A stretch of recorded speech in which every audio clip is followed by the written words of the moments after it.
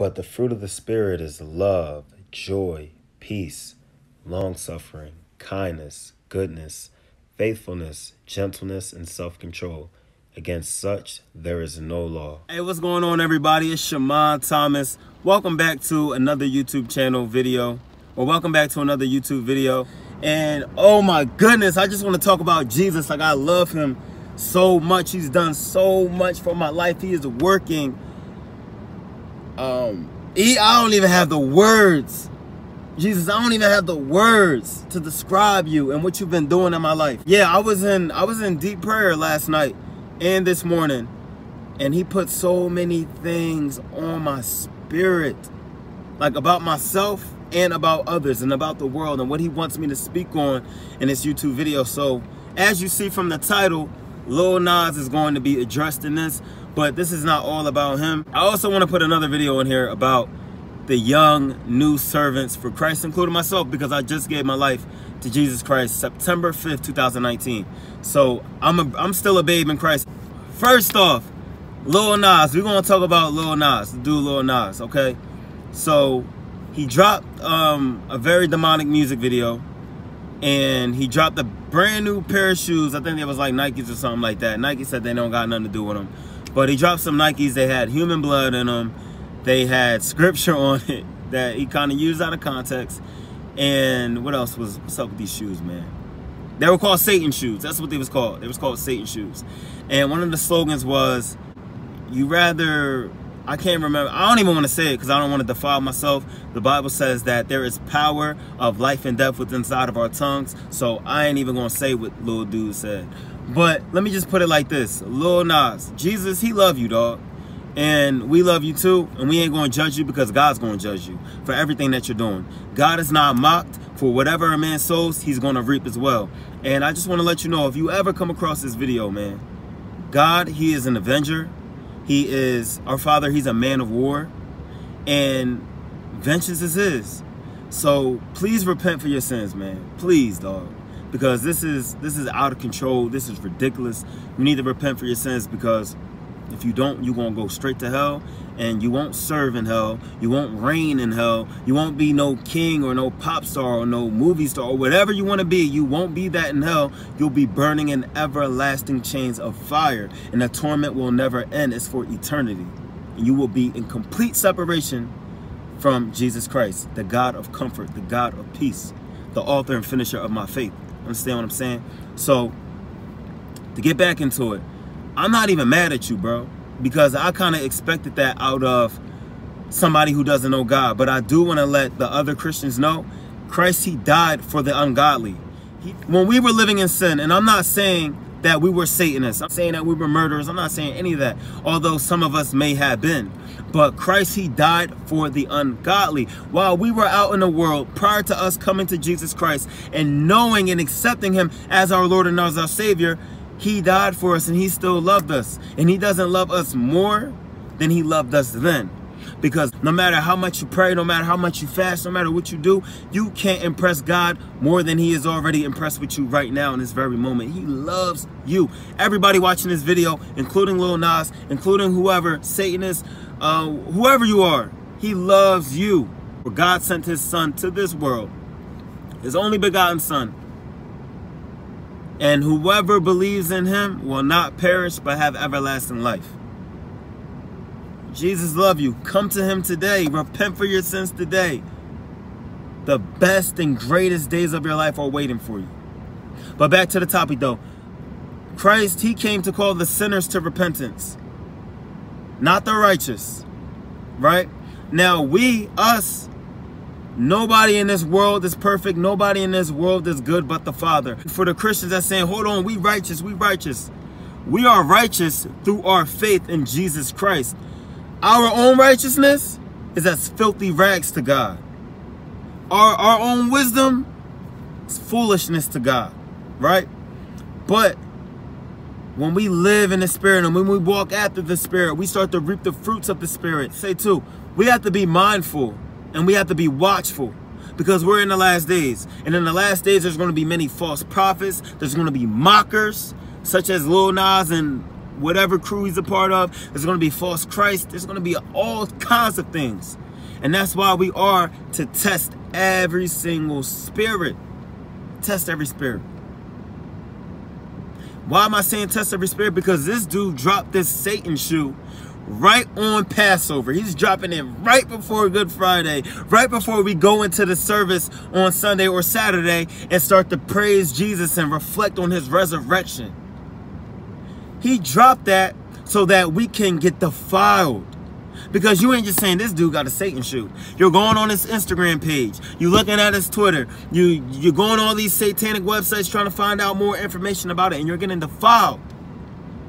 There is a such thing as a curse. There is a such thing as a spell. There is a such thing as a demonic portal, demonic anointing, demonic power. Now us, the Bible says a curse will not land on somebody that is not deserving of it. All doors to the enemy, they need to be shut. They need to be slammed shut and sealed with the blood of Jesus Christ. When we willfully defile ourselves with mankind and with the worldly flesh and with the worldly desires, we open those doors up. And then that's when all those spells and curses can land on us. I had somebody say they felt like a demon was attached to them after they were on that Lil Nas page. I had somebody in my church get prayer from my pastor because they felt like something was wrong after looking into that information. They are trying to defile us and take away, or they are trying to spoil the faith in Christ that we have on the Holy Week, on Good Friday, when we're in service. They are trying to take away and zap the Holy Ghost power, because you have to realize another thing too. Thank you, Holy Ghost, for bringing this to my mind. On his shoe, it says Luke chapter 10, verse 18. Now, I'm just paraphrasing, but it says, then I saw a light like Lucifer falling from heaven. Hey, boy, you better finish the rest of that scripture. Luke chapter 10, 19, and say, behold, I have given you, Jesus said, behold, I have given you power and authority to tread upon serpents and scorpions and over all of the power of the enemy, and nothing by any means shall hurt you. We walk in power and authority with Christ. Ain't worried about little dude. And another thing too, thank you, Holy Spirit, again for bringing this to my mind. We don't battle against flesh and blood, but rather principalities, rulers of darkness, spiritual wickedness in high places, also known as demons. We ain't battling against Lil Nas. We battling against that spirit inside of him that's trying to take our kids captive. We battling against that spirit inside of him that's trying to defile the church of Jesus Christ, in which he is coming back for without spot and without wrinkle. We are to be blameless in his sight. And this isn't a work of ourselves. This is a work of the Holy Spirit. And please, y'all, Christians, soldiers, servants, please take care of this temple right here. Spiritually, physically, mentally, emotionally, everything. Because you have to realize the Spirit of God dwells inside of us. That same Spirit that raised Christ from the dead is living inside of us. And God said, whoever defiles the temple of God, him shall God destroy, because these temples are holy, baby. We're supposed to glorify him with every finger, with every ear, with every eyeball. We need to glorify Jesus Christ. We need to glorify him in every way possible, in every way that you can think. We need to glorify Jesus with these bodies. We can't just be looking at whatever music video. We just can't be looking at people's shoes and doing no. Be wise. Be wise as serpents and innocent as doves. What? Why are we all looking and being hate? Why? No. Listen, this is what the Bible says. The Bible says, desire without knowledge, it leads us straight to sin. It makes us haste and move quick to sin, because we have no direction, we have no knowledge. And the Bible says we are destroyed for a lack of knowledge. In the book of Isaiah, it says that my people go into captivity for a lack of knowledge. We need to seek wisdom. Let us all ask God for wisdom so that he may give it to us, so that we are not defiled and willfully walking into these traps from Satan. I ain't walking onto no Instagram page that's full of sin and full of demonic anointing. I rebuke that in the name of Jesus. I got power and authority over that. I got power and authority over that. The thing too that we got to realize, anytime you are anybody that actually watched the music video, or they went on this dude page and they feel like they got a demon or something like that, or they feel like something attacked them, hey, I'm going to leave my pastor's information in the description box, but I got to tell you this. Any thought that comes to your mind, because you got to remember, even a thought of foolishness is sin. And you have to also meditate on this scripture right here. Every single thought that goes against the true knowledge of God, that exalts itself against the true knowledge of God, any thought that is contrary to the Bible, bring that thought into captivity with Holy Ghost chains of fire and command it to obey Jesus Christ.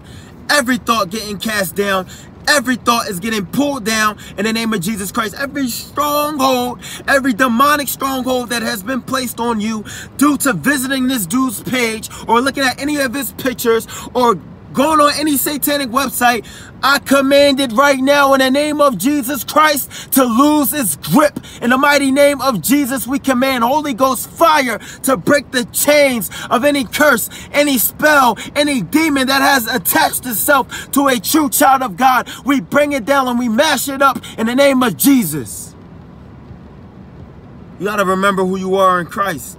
He did not give you the spirit of fear, but a power, love, and a sound mind. And he said in his word that the righteous, remember, you child of God, you daughter of God, you son of God, you are righteous through your faith in Jesus Christ, which means that you are as bold as a lion. You need to start using your authority over the enemy today. Use your authority. Don't wait. Don't look around. Don't be scared. Don't be timid. God told Joshua, be of good courage. Be strong, be brave, for I am with you wherever you go. Meditate on this. And we have to realize we have access to the full armor of God, the helmet of salvation, the breastplate of righteousness, the shield of faith, which is going to quench all the fiery darts of the enemy. We have the sword of the Spirit, which is the living word of God. We have the belt of truth. We have the shoes of peace, which is the gospel of Jesus Christ. Put on that full armor of God, and after you pray it on yourself, start praying in the Spirit. Ask God to help you pray in the Spirit. Ask God to help you worship Him in spirit and truth. You ain't scared of nobody. Because Christ is inside of you. Christ has overcame death. No sin shall have dominion over you because you're not under the law. You're under grace. And in the Great Commission, Christ said they're going to drink of poison and they're not going to be affected. He said they're going to pick up serpents with their bare hands. They're going to lay hands on the sick and cast out devils and they won't be affected. Start using your authority in Christ. You are a soldier for the true and living God. I am speaking to you. I'm speaking into your life. You shall not fear because God did not give you the spirit of fear, but a power, love, and a sound mind. Meditate on that. The word says we need to meditate continually on His law. Ask God. Ask God this. Crucify my flesh, Jesus. Transform and renew my mind with the word of God. Wash me and make me blameless. Help me be able to discern what the perfect will of God is. Say, Lord, circumcise my heart, because you have to realize the heart is deceitful above all things. Our heart needs to be circumcised by Jesus Christ. He needs to put in us a new heart so that when we delight in Him, He can give us the desires of the brand new heart that He gave us. Ask God this. God, I pray right now that you lay down your law on the table of my heart. Lay down your word on the table of my heart, because you have to also realize man shall not live by bread alone, but by every word that comes out of God's mouth. The reason that some of us are scared is because we don't got no life in us. This is our life right here. This is how you live, player. This is how you live. This is how your spirit lives. This human, look, this is crazy. Thank you, Holy Spirit. I'm about to go get some Chick-fil-A right now to feed my physical body. How many times do you eat a day? Hey, some of y'all are gluttonous too. Some of y'all be eating like 5 times a day. I eat a lot a day too. I ain't gonna hold you. But you know what else? We have a spiritual body. We need to make sure we are being fed spiritually We need to be sure that we are being fed more spiritually than we are physically. I can tell you right now that I eat more spiritually than I do physically. I'm a slim bull too. Yeah, I mean, hey, you need to be eating more spiritually than you eat physically. Flat out, no excuses. And if you want to roll a lot, get that Bible app, put in the audio, press play on the Bible app. When you wake up in the morning, you need a schedule for God. You need intimacy with God. That is how you grow, dog. That is how you're going to grow. That is how you're going to go deeper and higher with Jesus Christ, by staying in his presence, by being in the shelter of the Most High. He's going to reveal things to you. He's going to transform your mind. He's going to plant things inside of you. And he's going to rip things out too as well. He's going to get his sledgehammer, because you see, another thing you got to realize too, the word of God is like a hammer. It breaks rocks into pieces. Let God use that hammer and break your flesh into pieces. Break that uncircumcised heart into pieces. Break that fleshly mind, that carnal mind into pieces. Because a carnal mind is enmity with God. Those who are in the flesh, they can't please God. We need to live in the spirit. A spiritual mind is life and is peace, baby. And all peace surpasses all understanding. We need Christ.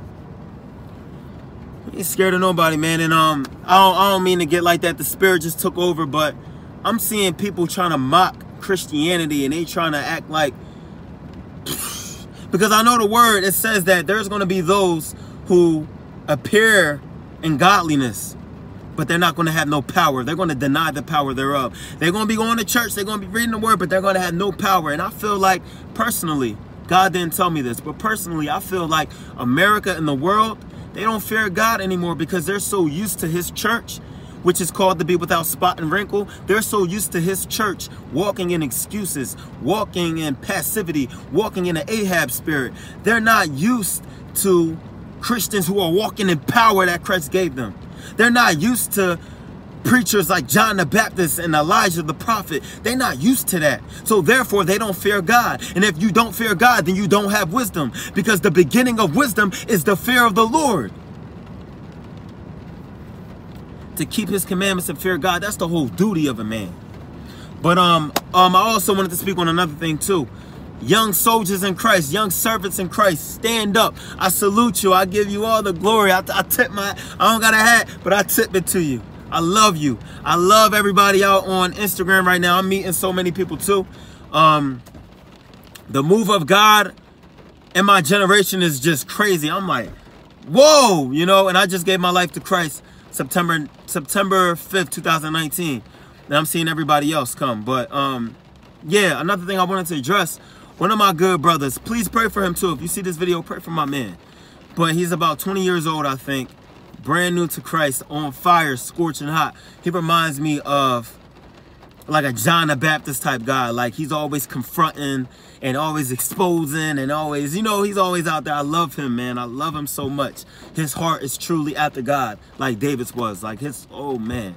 But he's been preaching a lot, and he's been having a lot of opposition towards him. So I'm going to make this second half of the video for those who are struggling with what people say and what people do and how people feel about the gospel. Look, let me tell you something. You need to preach the gospel because God told you to. And the same way that he told Ezekiel, he said they are of a rebellious people. Preach the word to them, whether they listen or whether they don't. It does not matter. And the reason that it doesn't matter is because the word of God, it never returns void. It's going to accomplish what Jesus wants it to accomplish. It's going to accomplish what the Father pleases. And this word is not no ordinary word. We just went over how we get life from absorbing and consuming these pages and this, because you have to realize this is power, baby. The word of God, it didn't come only to you in word, but in power. And of course, it's going to be foolish to those who are perishing. But to us, Christian believers, us who walk in the Spirit, us who are redeemed by the blood of Jesus Christ, this is power. The word of God is power. And it's going to accomplish what he wants it to, whatever he pleases. Another thing that I wanted to say, Don't be fearful. Go out there. He gave you a spirit of boldness, of courage. Hey, I really love how God told Jeremiah. He said, because Jeremiah was making excuses. He said, I'm only, Holy Spirit, thank you again for bringing this to my mind. He said, I'm only but a youth, just as we are. We're youths.